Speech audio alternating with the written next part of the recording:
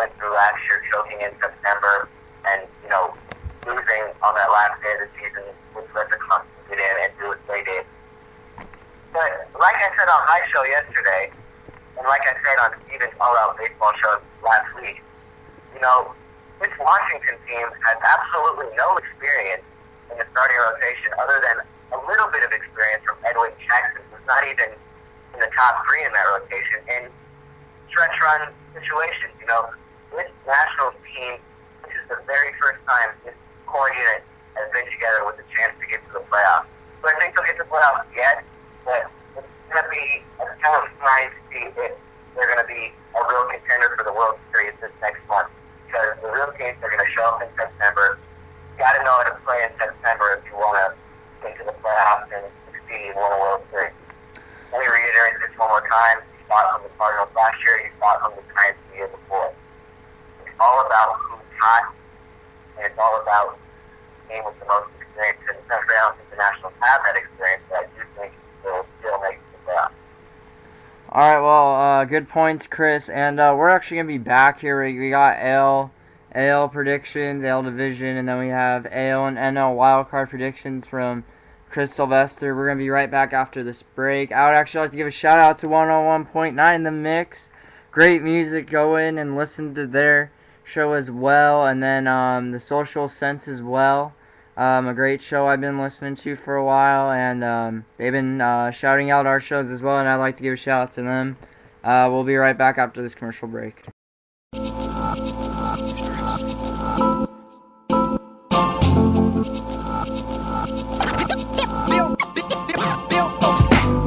Life in panoramic, reach through the damage and manage to bleed upon the canvas when life is bananas. Use this mic as a hammer when I'm nailing it down. Speak what I believe through the frequency of sound. Never hold back cause I know that my life has been blessed. I'll never go back to the throwback, I'm free from that mess. I've been in it for a moment and I'm trying to improve. Little by little I dribble the riddle to make me move. Keep it true to who I am and where I'm from.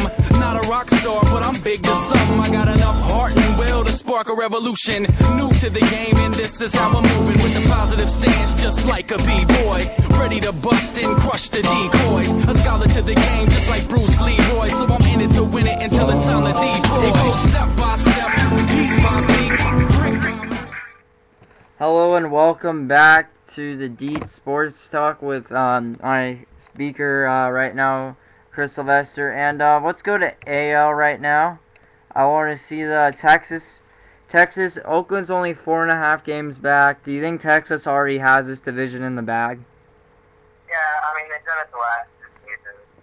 Obviously, Oakland is new to this contending thing, in this decade. So I think Texas is going to be able to hold on in that division.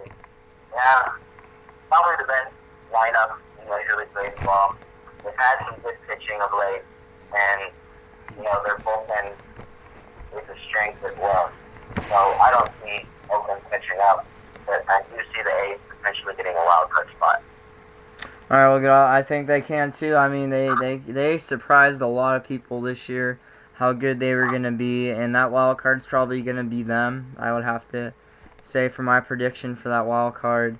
And let's go to the AL Central. Let's go White Sox, Detroit. And we actually have a question about that. Who would be your winner for the AL Central, Chicago White Sox or Detroit? I would probably have to go with Chicago. They've been playing great. What do you think, Chris? I'll have to agree with you. I think Detroit is the better team. Detroit has the better offense. Detroit has the better pitching. And Detroit has the better bullpen. But this White Sox team just seems to be motivated with the new manager, Robin Ventura, in his first year. Ozzie Guillen's finally gone, and look what this team has done. They have, seemed to amaze all season long. Tigers obviously have underachieved after sky-high expectations after they added Prince Fielder this offseason. They do have a strong rotation. They got Verlander, Scherzer, and the list goes on. But I certainly do think that the White Sox are going to win this division, and I wouldn't be surprised to see the Tigers not make the playoffs. All right, actually, we have a question from Steven Hughes, who is one of our guys from National Sports. Do you think the Tigers would actually get an AL wildcard playoff game? What do you think, Chris? I don't think so. I think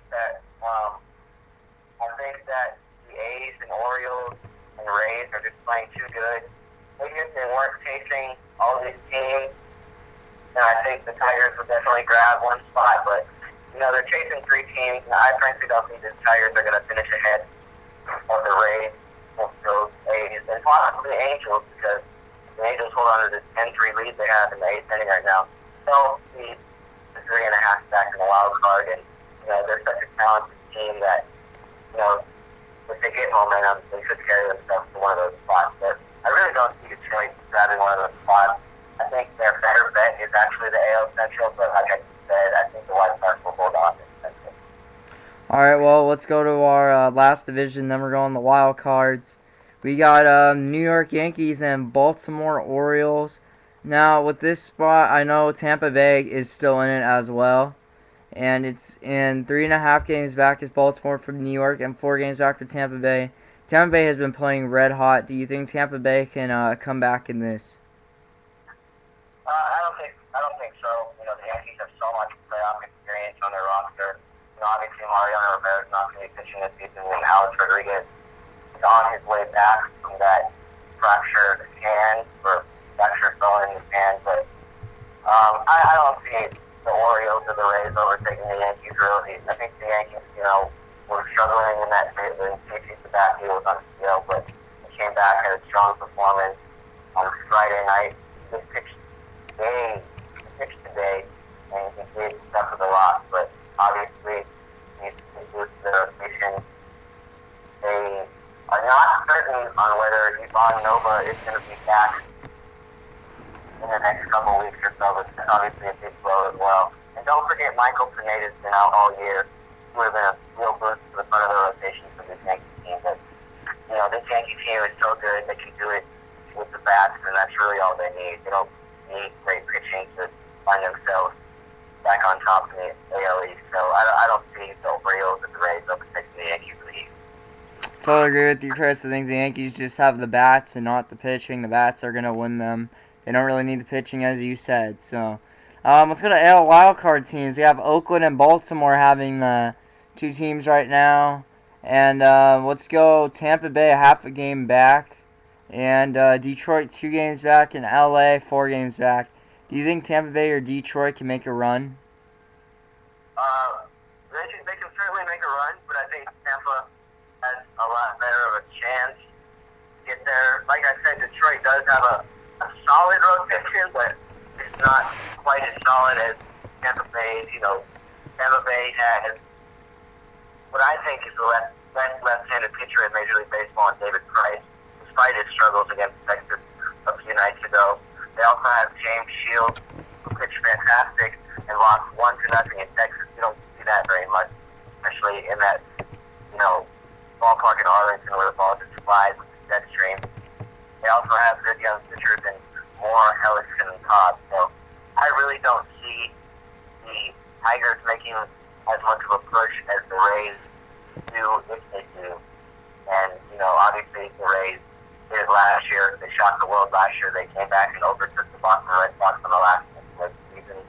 And they could do it again this year, but it's just going to be a matter of if they start playing football. I mean, they did win tonight against Texas. They probably the final game of that series, and they need to keep playing better ball this weekend and throughout the rest of the month of September as it's quickly approaching it. So definitely, it's going to be fun to watch how the AL wildcard race unfolds over these next 4 weeks or so.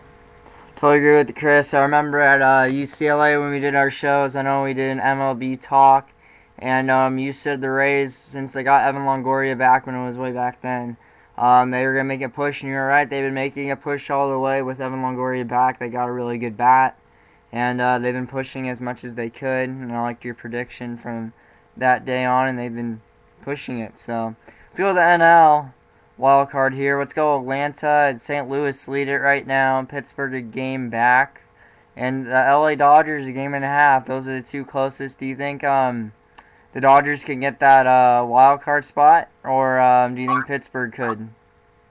I certainly think both those teams could grab that second wild card spot. I expect Atlanta to hold on, and it'd be really disappointing for them and their fan base if they don't hold on for a second straight year. That'd be really painful. But I think it's just going to be neck and neck, a three-way neck between St. Louis, Pittsburgh, and LA coming down the stretch here. St. Louis, one of the best offenses in the game, despite being shut out their last two games. And obviously the Dodgers with all their additions and, they're already pretty solid team that they had before the big trade with the Red Sox this past weekend. And of course, Pirates been playing well all year. Just took 2 out of 3 from the Cardinals, which was absolutely huge for them. Their biggest series of the season yet, and they were able to prevail. So, I think a lot of people thought after Pittsburgh went on that bad streak that ended Sunday, I think a lot of people thought they were just going to fall off, but they look promising these last few days, and I expect them to be right there near the top when the season's over. Does that mean they're going to get that spot? Not necessarily, but if I had to make a bet, I'd say that Pittsburgh is the best out of those 3 teams. All right, thanks, Chris. This is the host of Chris's Corner. Chris, you got anything else to say? No, I just want to say that, watch college football tomorrow. That's all I got to say. All right, that's Chris Sylvester for Chris's Corner. Listen to his shows Tuesdays and Thursdays, the MLB postgame show on Sundays, right, Chris? Yes, sir. All right, Chris. I'll talk to you later, man. Thank you for having me, Robert. Anytime, Chris. Alright, well, that was Chris from Chris's Corner, and I'm actually going to take some texts or calls from anybody out there, and my number is 650-678-7127. I'm going to put it on the comment board, or ask me questions on the comment board. I'd really love to hear from you guys. Really want to know what's on your mind about baseball. Give me anything, or some type of NFL, and I'll be waiting for a little bit there. I'm gonna see who could give me a question, and let's actually do some scores here. I would like to do final Colorado and the Dodgers 10-8. LA did win. Toronto and New York. Toronto won 8-5. Cincinnati 6-2 over the Diamondbacks. 8-1. Chicago beats Baltimore. 8-2. The Padres win it. And that's a strong start for them, for the Padres. And let's go Oakland and Cleveland. Oakland won 8-4. And New York and Philly. New York Mets won that game. Harvey's had a strong start as well. Tampa Bay did beat Texas. What a great game for Tampa Bay to win. Longoria hit 2 home runs. And let's go to St. Louis and Pittsburgh. Pittsburgh won 5-0, and then Detroit and Kansas City. Kansas City won that game and beat Detroit. Washington over Miami. Washington won 8-4. Harper has been playing great and on a tear. Let's go Seattle and Minnesota 10-0. Minnesota wins that game. And Milwaukee and Chicago. Milwaukee won 3-1. And let's go SF and Houston. Houston Astros, the Giants won 6-4, and Barry Zito didn't have a very good start, only went 2 1/3 of an inning. So Contos came in and got that win. What a great job for Contos. Hunter Pence hit a 3-run shot. What a great game for him. And let's see. And wow, we actually have a call. We actually have a text here for Stephen Hughes. Which college game this week should a must-watch game? Not much of a college football guy, but if I had to say, let's watch Stanford. Let's see how their rookie QB does. I know Andrew Luck isn't there anymore, but hey, I'm gonna still watch Stanford. Go Stanford, and hope you have a great season. And this is gonna conclude the Deits Sports Talk. I am Robert Diaz, your host, and I would like to shout out to 101.9 The Mix. They have been great, and I'd like to shout out to them again, and Social Sense by one of our big guys, Rogie Kendra Thompson. And I would like to say, what a great, you guys, the listeners, make it so much better for us. I know we're over 2,000, we're at our goal. One of the main guys for this, me and Cameron, and all those guys who are doing show, Chris, Sam, Steven, Carl, all those guys out there, I would like to say thank you for doing the shows. And Jason as well, Jason Garoline, he's really